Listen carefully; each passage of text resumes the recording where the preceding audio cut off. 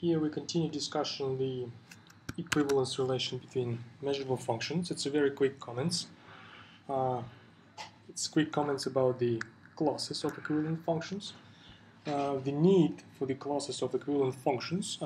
This need is explained by the following example. If I have, for instance, the sequence of functions like that, as a sequence of shrinking indicators, it is quite obvious, for instance, that this sequence converges to 0 almost everywhere.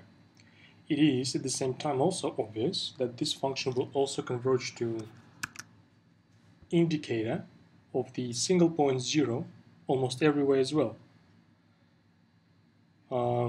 which means that the almost everywhere convergence, in some sense, it contradicts to our conventional understanding of limits, and a part of this conventional understanding of limits is that the limiting point is always unique.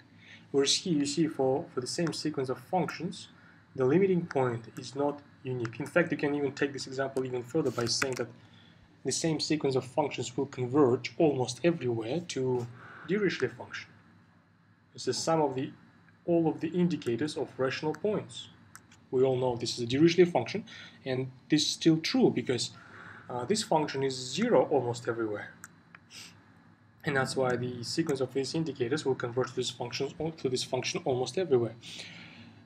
So this bad behavior of almost everywhere convergence, and by implication also the similar behavior will be applicable to measured topology convergence.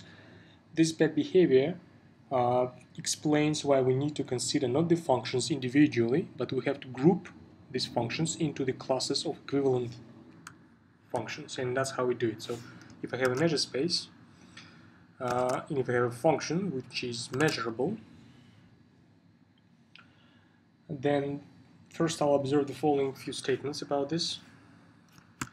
First one is this: if I have another function on my measure space which is equivalent to my original function f, and being equivalent, you remember, being equivalent means, let me just finish the statement first.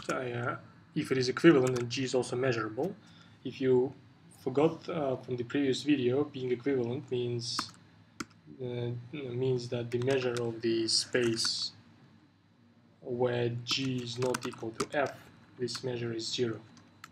That's how we define two functions to be equivalent.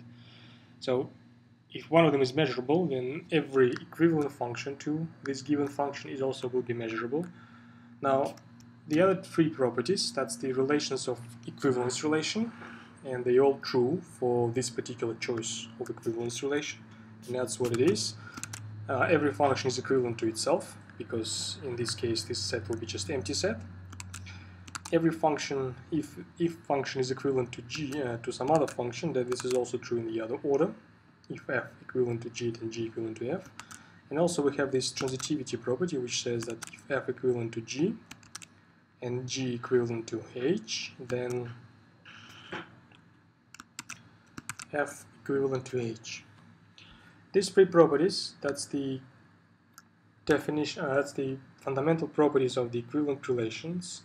And via the fundamental theorem about the equivalence relations, we can conclude that the class of all functions, class of all measurable functions, in fact, can be split into the collection, of all measurable functions can be split into the classes of equivalences, which we will denote by f bar. So it's a collection of all functions g equivalent to the given function f.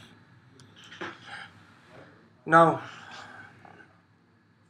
so that's the main approach, how we're going to tackle the problem of non-uniqueness of the limit when we talk about the convergence almost everywhere or convergence in measure topology.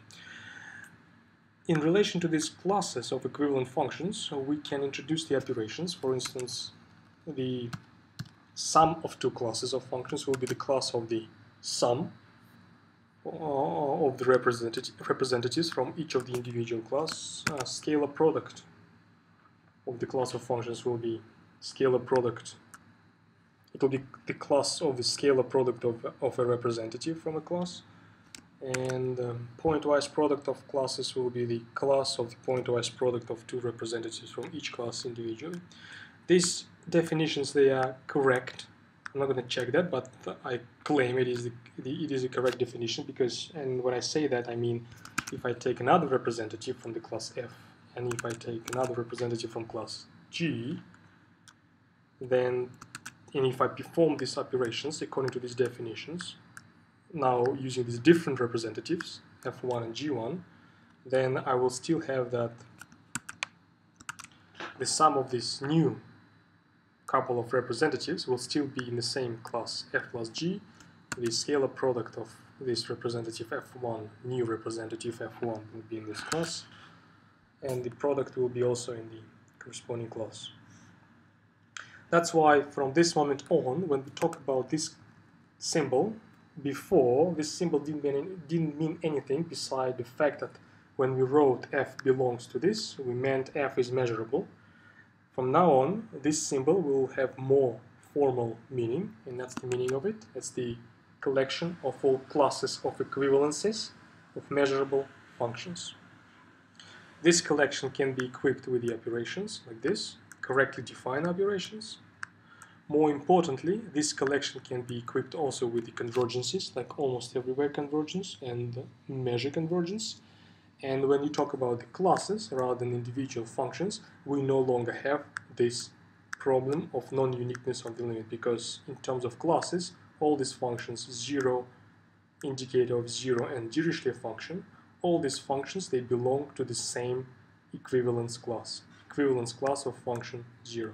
That's what I said here. If I have a sequence of classes Fn, and if I have another function f, and if I know that representatives Fn converge to F in measure topology, and if I choose another representatives from my classes such that this another representatives converge in measure to some new function f dash, then we can conclude, and this is based on my presentation in my previous video, in the lemma which I proved there, that this new function f dash will also be from my original class f bar.